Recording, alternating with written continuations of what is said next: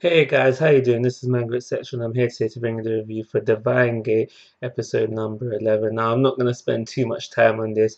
I'm just going to break it down nice and simple for you. So, Atto has a twin brother, and then we go into a flashback where we learn about their past together. Now, to just break that down nice and simple, they had abusive parents. That's all it is, really. And Atto, in order for Atto's the older brother, and then for in order to just avoid the younger brother also getting punishment, he averted all trouble caused towards him. So if anything went wrong, he said he would do it, so he would get punished instead. But the bro didn't get this, and throughout the episode, just at one point at the episode, we see the bro want to attack him. Now he's got a driver, he is also an adapter, and he just goes on the attack. But Atto doesn't want to fight, so he's dodging attacks, trying not to fight back, trying to convince him like, yo, I don't want to fight you.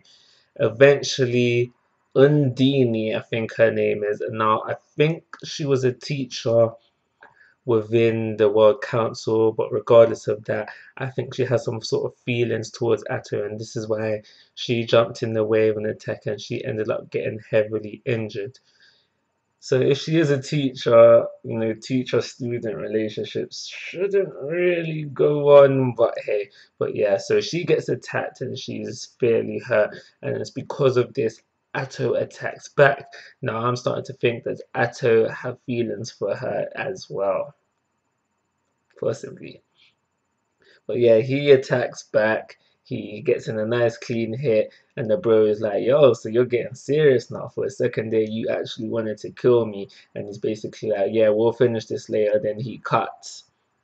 Then we find out that this little ghost boy, who I probably mistook for Ato's younger brother at some point, we find out that he is actually like the guide. I think it was the guide. I think it was said it was to help people get to the divine gate, but in order for anyone to see them, they have to have experienced despair. Atto experienced despair at a very young age. We know that Akane and Midori just recently experienced despair. That's why they can now see him. And he takes them to the divine gate. And now the divine gate is working like a scale, sorry, and I think it measures up hope and despair. And then yeah, the little kid tells them, what do you want to do? Do you want to change the future? Or do you want to change the past? So I feel sorry for Atto and his brother, like, abusive parents. It's never a good thing. So I do feel sorry for them on that part. I think it was Atto's brother who was involved in the whole Blue Christmas incident because he brings up in the episode. We also had a little scene of Arthur and Loki. They were talking about things as you had been doing for a couple of while now. We also had the scene where we had the Scandinavian gods and Oz. Oz says something like that, I gave you this power and I'm gonna take it away from you.